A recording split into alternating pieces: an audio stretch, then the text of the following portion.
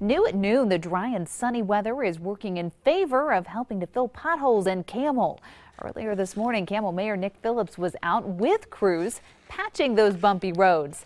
The city is having some financial troubles and it's hard to hire help, so Phillips says he was eager to get out from behind his desk and out in the weather. This is why I ran. You know, I'm for the city. I'm for the employees. That's why I'm out here today. You know, people say, oh, this is a political stunt. No, this isn't a political stunt. This is what I do. This is who I am. A few of the roads the mayor and crews worked on were Oxford and Regent Streets. The mayor says he'll continue to fill other potholes around the city.